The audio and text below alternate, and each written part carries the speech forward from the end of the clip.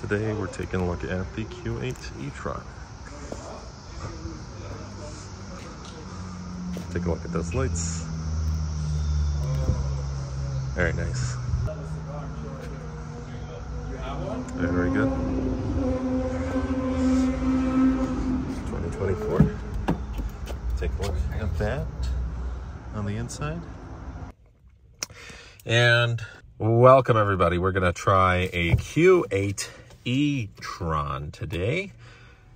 Take a look at this. 2024. Gonna start it right up. Quiet. Very quiet. Now let's get the air conditioning going because it is a very hot day today. This one's got 37 miles on it. And let's get everything ready here. Set up now. Yep, that's fine.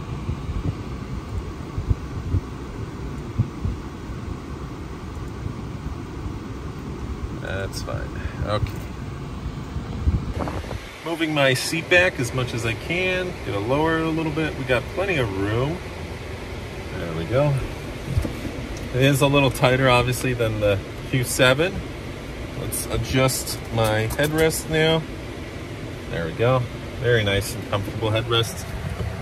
Good amount of leg room. I say in the Q7, it felt like there was a little bit more leg room.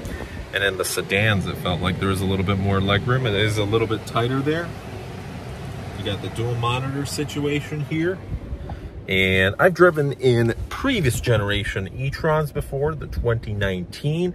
They don't make the E-tron anymore. They stopped that, and now the E-tron is the Q8 E-tron. So let's give it a go here, and let's see how this reacts. The sound system, very nice. Even if it doesn't have the Bang & Olufsen sound system, Audi sound systems feel great. Very nice to the touch steering wheel. You got your mirror, which also has shades in the very sunny areas, or if someone's flashing at you. Also, the mirrors will have both blind side for safety systems, and you have your shading for the mirrors as well. And then we're gonna move this baby once we put it into gear. So that's how it looks there from the back. The sunroof, panoramic. Let's open her up. It was the wrong button. There we go. Fully gonna open it now. A fair amount of fresh air is gonna go in. Perfect. And then we are going to get started.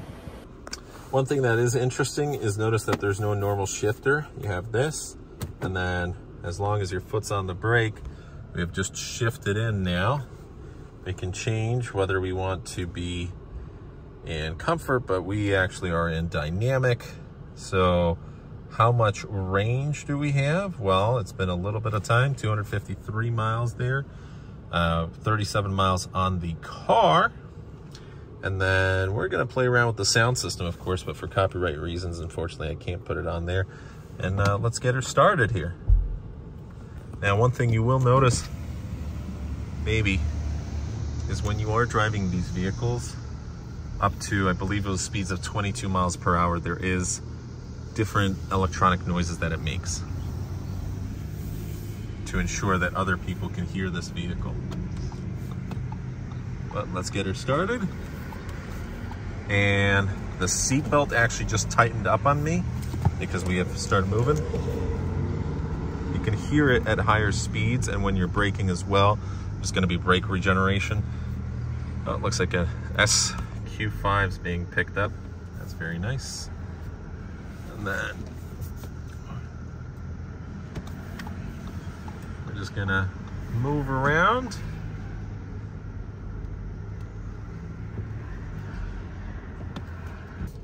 And we are getting ready for our launch, our test launch here to 50 miles per hour to see how it reacts.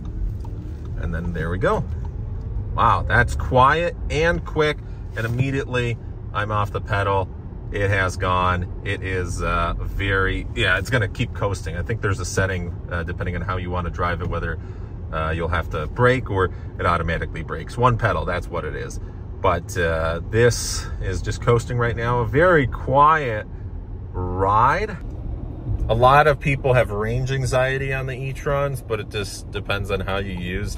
Like with any EV, if you're charging it every single night, like you do with your phone, there's not a single night I don't charge my phone, because then I know, yes, it won't die tomorrow, but what if, for emergency reasons, suddenly I'm without a charger, where probably there's going to be a charger, you know, you can always borrow a charger off somebody, and with EVs, there's 37,000 charging stations, so there's always going to be a charging station, unless you're in the middle of the desert and nowhere. But there's situations. Whoa! Look at that! Those two Porsches, but that one in the middle was, wow! That one's worth probably a fair amount. You know, just like with your phone, charge every night, and even if you don't, there's going to be chargers all around you, and there's more and more of these chargers being built. There is, for average driving, wow, we went over a bump, and that was very smooth. That suspension was incredibly smooth. That was very, very nice. My back hurts a little bit today, so I've injured myself. I fell in the shower. That's why we're not doing like a full crazy review. This one, out of all the Audis, I actually know probably a little bit more of, but I've just started with Audi, so I'm no expert. I'm just like you, watching this video just for fun, seeing what it's like as a first-time experience. If you've never driven an e-tron, if you've never driven an EV before, this is quite a nice one because it's a luxury. If you compare this to a Tesla, Teslas are very, very noisy. We have a perfect scenario here. Cicadas. Goodbye, cicadas. Super, super nice and quiet. It is a fast car, but it's not going to go like super crazy. And then you do have a fair amount of room for where we're sitting in. A crossover EV SUV where, you know, smaller roof in the back there. Kind of like that Sportback slant roof, but still a fair amount of room, especially in the back for adults or young adults or teens. It is a nice family car that if you're traveling to work and back and picking up the kids from school and then heading to the gym and the grocery store, most people drive less than 40 miles per day. So if you're topping off, you can technically use this vehicle just 110 level 1 charging and be completely fine with it. So it is a vehicle that, as long as you're religiously charging and you're not driving over 40 miles per day on average, if there's a day where you have to drive 100 miles, that's fine, but just use a level 2 charger and you'll be set. Charge it overnight. Or you can always charge with a level 3 charger for those rare scenarios on the highway. With the CSS plugs, you can charge at any one of those, level 1, 2, 3, and you're completely fine. There's 2 power adapters that you're able to plug in for level 1 or level 2, depending on what you have at your house. Level 3 is only going to be available, you know, outside of your home, but you're not going to feel like, oh no, you know, I can't. If you have a long trip planned, there is a route planner in the navigation system that you're able to see exactly where all the charging stations are, and it will plan out the best plan of action to try and get you to your destination as quickly as possible. So you might have more stops, but it will charge at a faster rate than if you had fewer stops and were stuck charging there for, you know, a longer period of time. The system does the math for you. Yes, it's not as fast as going to a gas station filling up the pump, but it's also cheaper than that. So, and you get an EV rebate, and this is where eventually all the cars are going to be EVs, or most of them are going to be EVs or hybrids, mild hybrids at the very least. Oh, that's nice. That's nice. When you brake and it just slows down to a complete halt, that's very nice. Nice and quiet, a luxurious take on an EV, and it's just a classic at this point. The first generation, first year, as with any model, it did have some kinks that needed to be worked out. Now, it's just so smooth, and I'm not even trying to race. Boom, immediately we're right there at the speed limit. We're cruising. Everything's good. It's super nice. Obviously, that uses up more energy, so you don't want to be driving like that all the time, but just for a test drive, we're fine. Now we're at 248 miles of range. So it depends on how you're driving, depends on the conditions, depends on if it's really hot or really cold, or if you're going up an incline, or if you're towing or whatnot. EVs, there's so many different variabilities. If you have 4 people in the car versus 2 people in the car, what's the situation like? But in many of these cases, the car is going to be just completely fine for you. Whoa, whoa, whoa, whoa, whoa, whoa, whoa. Someone tried to cut me off and definitely did something illegal and across 3 lanes there. So that's why you always have to be careful. And Audi's all about safety as well. Most of the luxury brands, most car brands are now about safety, where there's so many different safety systems and so many different airbags throughout the vehicle.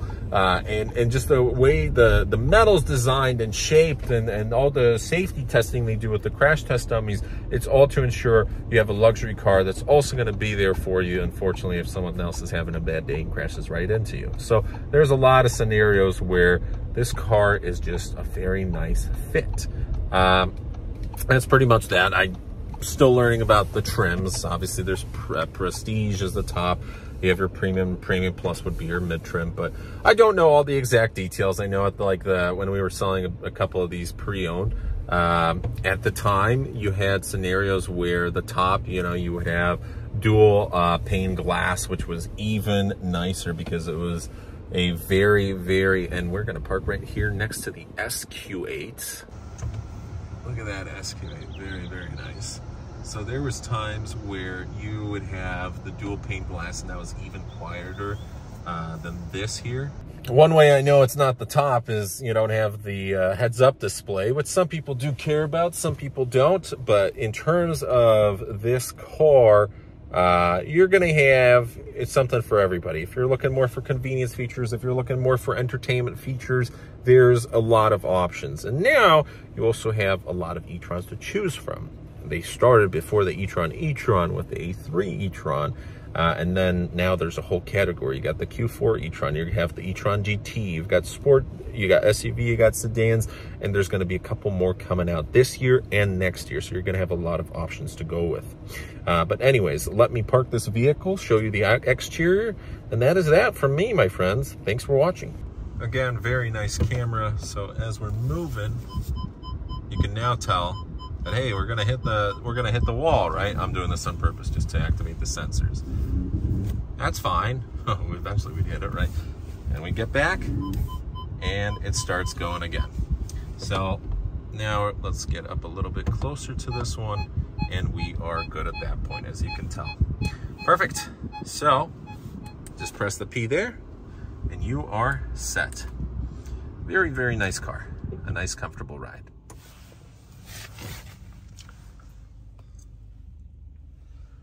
Similar to a Lamborghini, you're gonna have kind of this weird octagonal shape. So think of it like the baby Lambo, except the EV version. Gotta love that. Stepping out. I mean, you do feel like these are the baby Lambos. And taking a look outside here.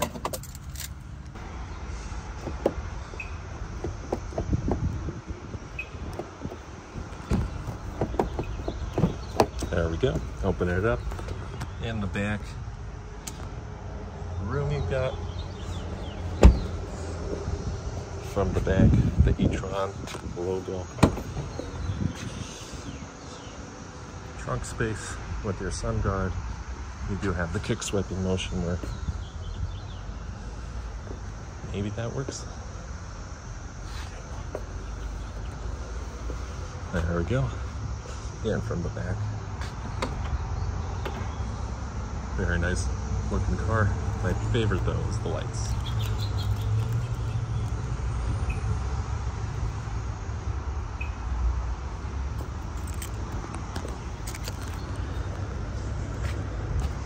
And from the side profile, the rims are very nice.